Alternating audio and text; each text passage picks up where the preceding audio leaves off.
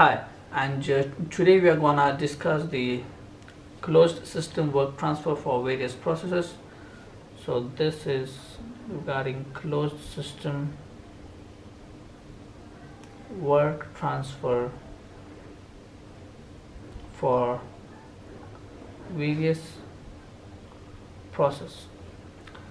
So before directly putting hand to the process, we are gonna see that when this expression can be used. So W is equal to integration of PdV, and when can we make the use of this expression? So we can make the use of this expression when the system is closed, and second one is there should be a reversible process. So process must be reversible, that is frictionless process. This is one of the important point that we should keep in mind, that we can use W is equal to integration of PdV when the process is frictionless. And the third one is the work should cross the boundary of the system. And this implies that if you take an example of the motor which is driven by a battery, so suppose this is our battery B and this is our motor M, and here we have the shaft of this motor and this is the fan, and if we establish a boundary here across the battery, so this will be called as electrical work done. And in another case, if suppose this is our battery B, this is our motor M, this is the shaft, and here we have the rotating fan, and if we establish our boundary here, then this will be called as mechanical shaft work. And the third case, here we have our battery B, this is our motor M, this is the shaft, and here we have the rotating fan, and if we establish our boundary here, then here it will be called as no work done, because in this case the work is not crossing the boundary of this system. So even if the fan is rotating here, it is called as no work done because the work done is not crossing the boundary of the system. So first we are going to deal with isochoric process, which is also called as constant volume process, or this is also called as isometric process. So in the case of isochoric process, we know that W is equal to integration of PdV. We are gonna make the use of this expression in every process, and then we are gonna make change accordingly. And here we know that as the change in volume is 0, so the work done in the case of isochoric process is 0. And if we plot this on a PV diagram, this is our PV diagram, and suppose this is the initial state 1 and the process is coming from initial state 1 to final state 2. So as the area under the curve is 0, as the area under the curve, or we'll call it as line, is 0, so the work done in the case of isochoric process is equal to 0. And in another case, we are gonna take isobaric process, which is also called as constant pressure process. So in the case of isobaric process, we know that W is equal to integration of PdV, but as we are keeping our pressure constant, so W will be equal to P times integration of V1 to V2 dV. So W is equal to P times V2 minus V1, because the integration of derivative of the function is the function itself, and after putting the limits we'll get V2 minus V1. So if we represent this on our PV diagram, so this is our PV, and suppose this is our initial state 1 and the corresponding volume is V1, and here we have our final state 2 and the corresponding volume is V2. So this will be the area under the curve. So the work done in the case of isobaric process is W is equal to P times V2 minus V1. In third case, we are going to deal with isothermal process, which is also called as constant temperature process. So in this case, we know that W is equal to integration of P times dV, but here we don't have any temperature term, and therefore we are going to assume that our working fluid is ideal gas, and we are going to make the use of ideal gas equation. So PV is equal to nRT. Let's call this expression number 1, this is expression number 2. As we are keeping the temperature constant, R is the universal gas constant, so we'll get PV is equal to C, that is constant. So this will be equation number 3, and if we put the value of equation number 3 in equation number 1, we'll get W is equal to integration of P can be written as C by V times dV. I'll write this here now. So W is equal to C times integration of V1 to V2 dV by V, and now we know that integration of f dash x over f of x can be written as ln of f of x. So this will be equal to W is equal to C times ln V2 by V1, and now we can just substitute the value of C, that is P times V. So W will be equal to PV ln V2 by V1, and PV is nRT, so W is equal to nRT ln V2 by V1. And now, as we know that the pressure and volume are inversely proportional to each other, so W will be equal to nRT times ln P1 by P2. So this is the expression for the work done in the case of isothermal process. And if you plot this on our PV diagram, well, this is PV, this is the initial state 1, this is the final state 2, and here we'll get a rectangular hyperbolic curve. So this is also called as the rectangular hyperbolic process.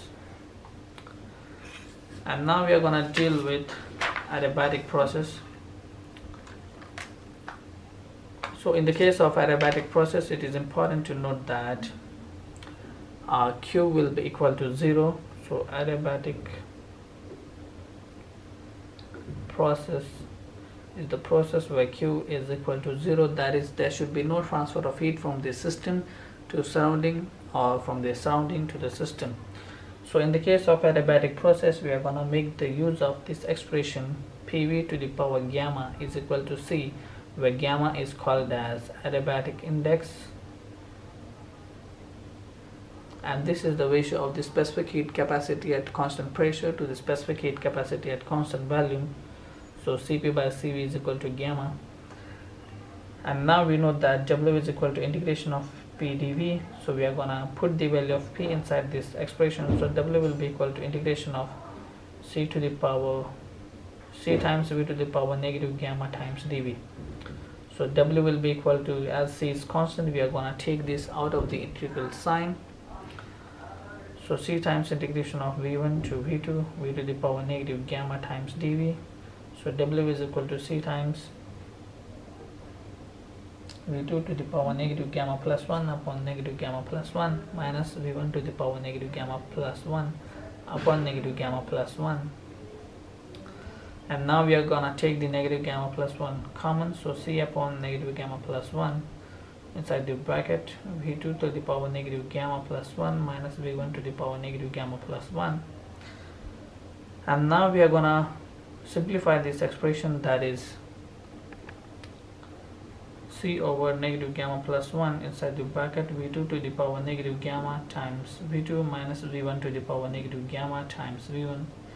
And now we are going to multiply this C inside this bracket.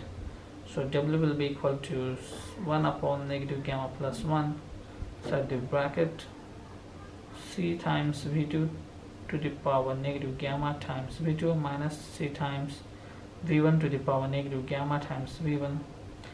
And now we know that P can be written as C times v to the power negative gamma. So P2 will be equal to C times v2 to the power negative gamma. So this C and this v2 to the power negative gamma can be written as P2. So W will be equal to 1 upon negative gamma plus 1 inside the bracket P2 v2 minus, and P1 is equal to C times v1 to the power negative gamma. So we can write this as P1 v1, and finally we get W is equal to 1 upon gamma minus 1 inside the bracket P1 v1 minus P2 v2. So this is the expression for the work done in the case of adiabatic process. And now we are going to move to the polytropic process. It is important to note that in the case of polytropic process, Q is not equal to 0 because the transfer of the heat may take place from the system to surrounding and from the surrounding to system. So in this case we are going to make the use of this expression PV to the power n is equal to C, where n is the polytropic index. And now we know that W is equal to integration of P dV, and we are going to just substitute the value of P. So W will be equal to integration of C times v to the power negative n dV. So W will be equal to C integration of v1 to v2 times v to the power negative n dV. And now we are going to integrate this equation. So W will be equal to C times v2 to the power negative n plus 1 upon negative n plus 1 minus v1 to the power negative n plus 1 upon negative n plus 1.